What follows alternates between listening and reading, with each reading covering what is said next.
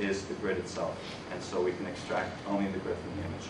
Once we've gotten to this point, we need to try to find the corners. And so we do that by first making initial guesses for the corners of the image, of the grid. We do that by finding the pixels that are closest to the frames of the actual image itself.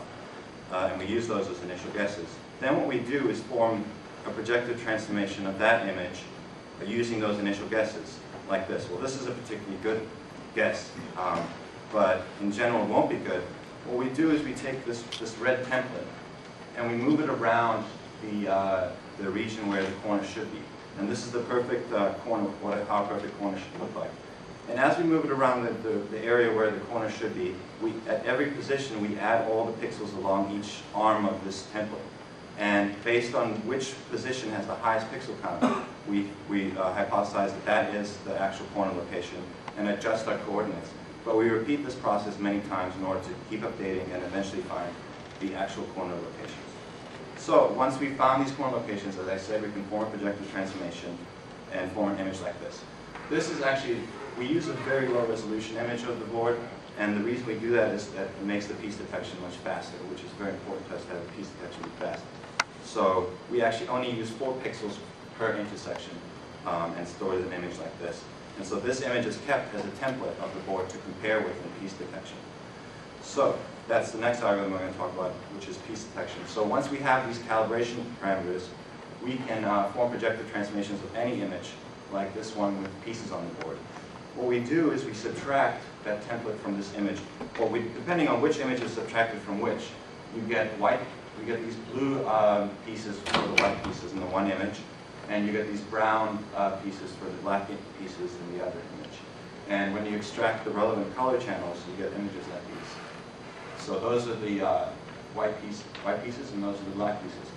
And in both images, we go to all the intersections. Because we know that the image is projected already, we know where all the intersections are. We can look at each intersection and take a small window around each intersection and average all the values of the pixels in that region, and use a threshold to make a decision whether there's a piece there or not.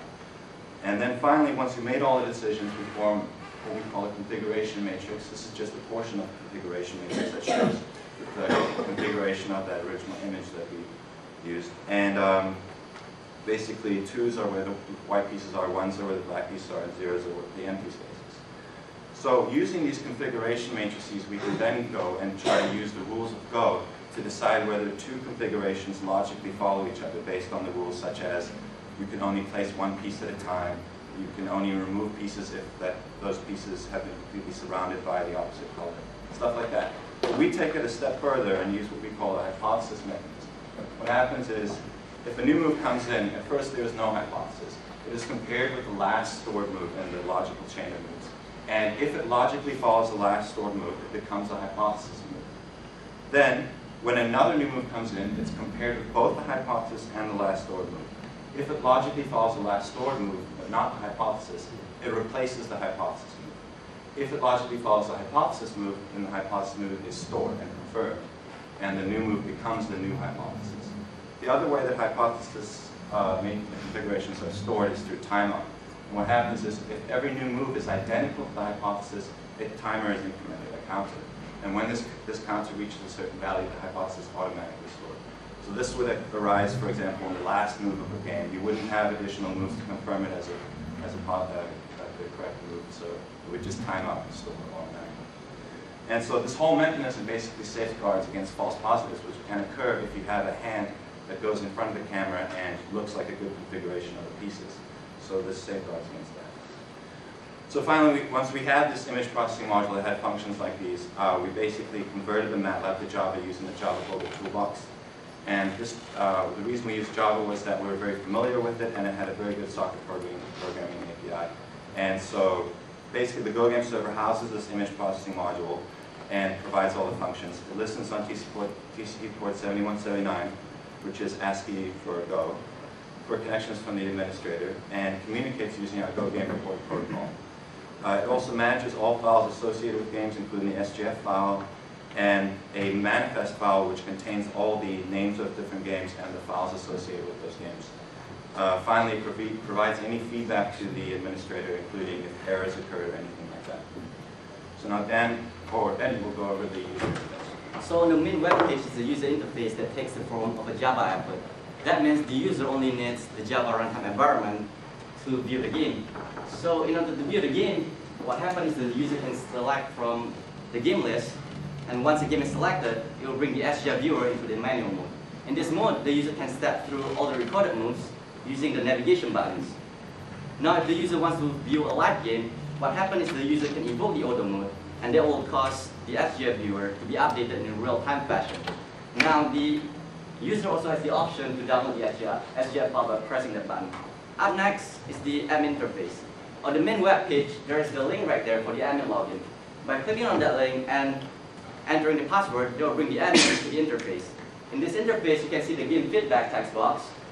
In this text box, feedback will be provided constantly throughout the game recording process. So the admin connects to the server. Once a connection is established, what happens is the admin has the option to create a new game, load or delete previously recorded games. To do so, the admin has to fill in the game alias, file name, and two other fields with default values that can be changed, which are the camera IP and the weights for the calibration. So in this case, the admin creates a new game.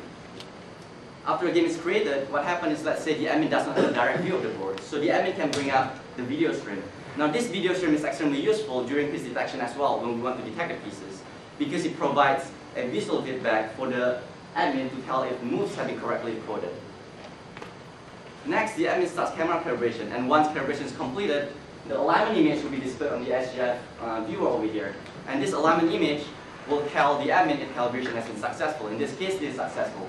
At any point in time, the admin can switch between the different modes in the SGF viewer. And next, the admin will start piece detection, and moves will be recorded in a real-time fashion until the admin stops piece detection. And they will bring the SGF viewer into the manual mode.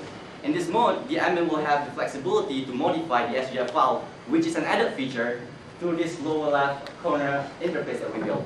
To complete the recording process, the admin can close the game and disconnect from the server. And now Dan will talk about the final performance of the system. Okay. So our system completed all the requirements and exceeded several of them.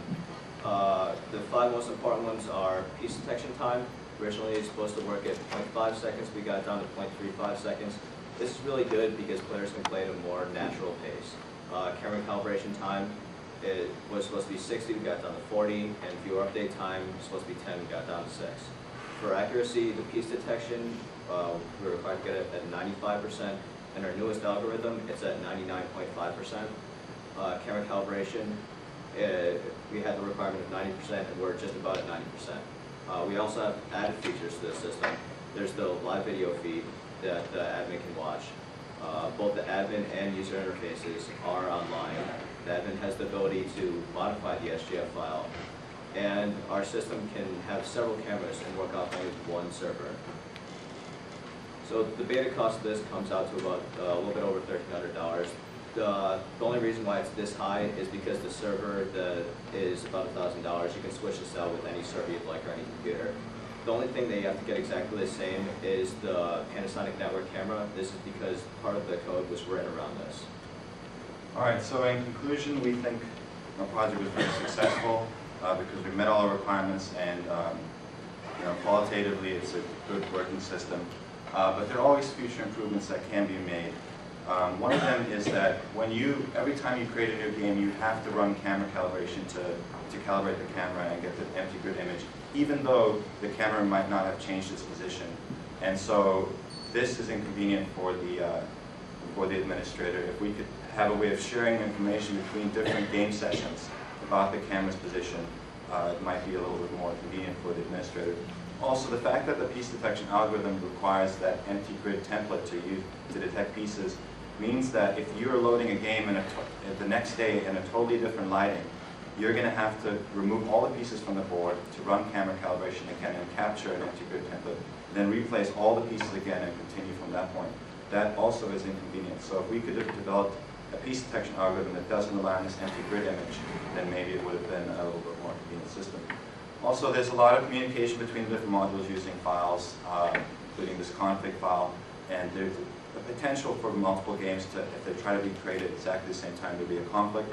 We think that this is dangerous. If we could find other channels